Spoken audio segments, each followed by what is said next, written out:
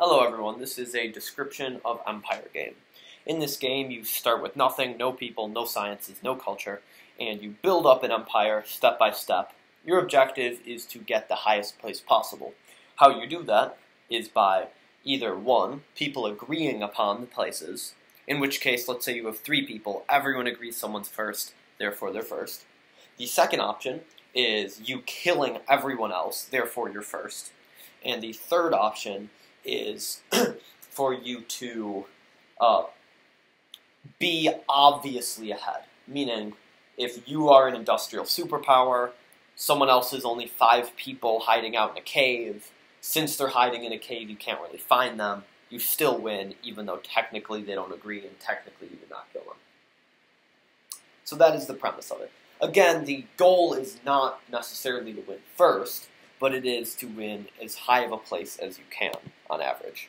Meaning if you, either have like a 10% of chance of first, and most likely you're going to lose, or you can get second, obviously second's a better choice. Even if it's a 50-50 shot between 5th and 1st, probably better to just go for second. Okay. So, every turn in Empire game, you get to do 2 of these 4 things. The things are person, culture,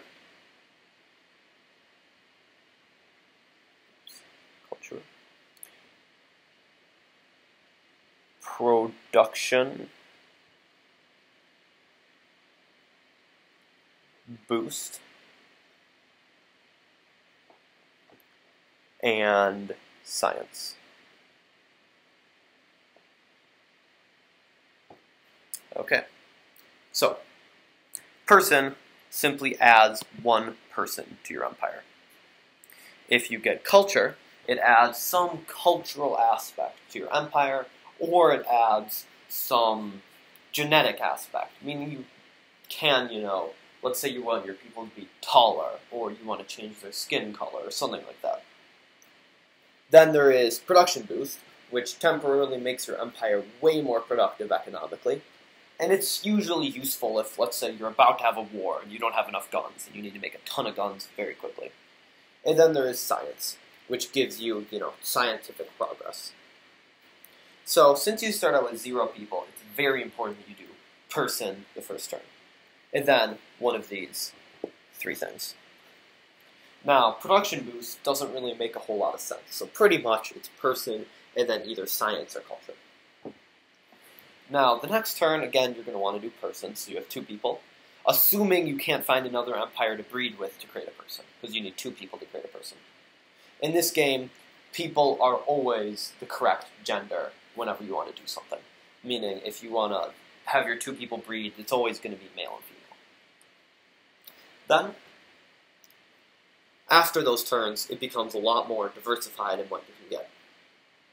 Now, each of these categories has its uses. Person, after the first couple of turns, since your empire is obviously not going to be super small, the most effective use is, let's say, you need a military general that you can control. Because when you do person, you have 100% control over that person. Whereas other people in your empire, they might throw a revolution on you. So that is the uses of person. Now there are also uses of culture. Here are some very typical cultures that people do. But there is a list, a full extended list of cultures as well. So you could do warrior, which adds 1 to your attack and 1 to your defense. You could do defense, which adds 2 to your defense. You could do attack. You could do populate, which increases the speed at which your people breed.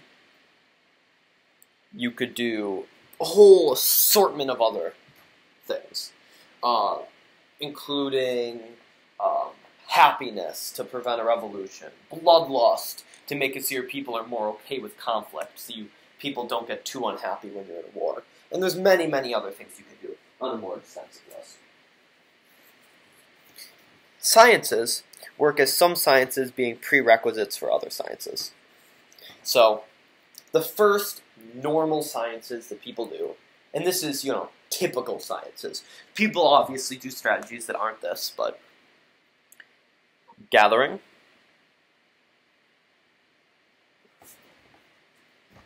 Stone, which essentially means stonemasonry. Then there is twig.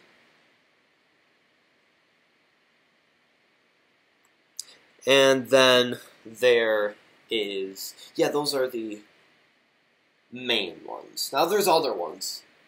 Some people do string the first turn. That's semi-common, but not very common. Now, some people, this is much more rare, do something like human anatomy the first turn, or education, or something like that. But those are less common. These are the main three building blocks, these three. And string is occasional. Now, there's also sciences that are created from those. So, next level after gathering, you could do planting. You could do medicinal plants,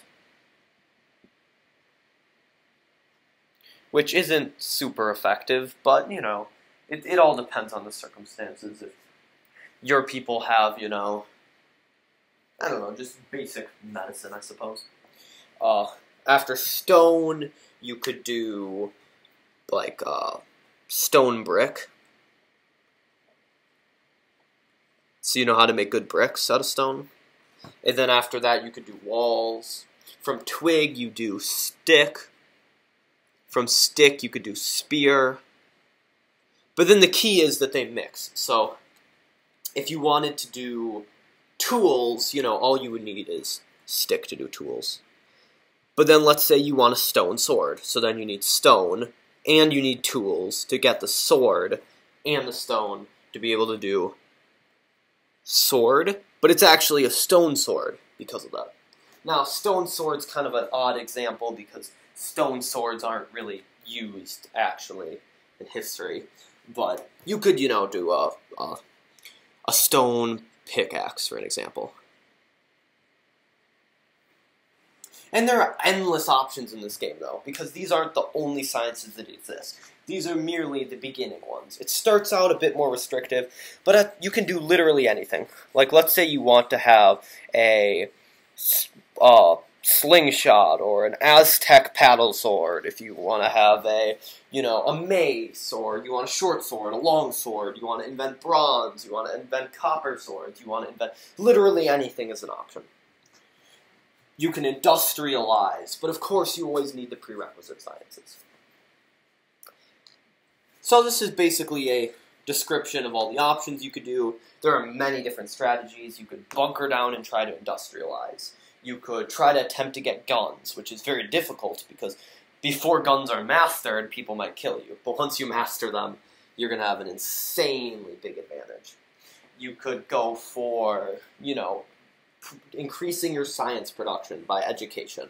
You know, there's all sorts of strategies. You could try, you know, Vietnam-style guerrilla warfare where you go into a jungle and you set up traps and such. I mean, there's virtually infinite possibilities. So this is just an introduction to this. Hopefully you have learned some about the possibilities in Empire Game.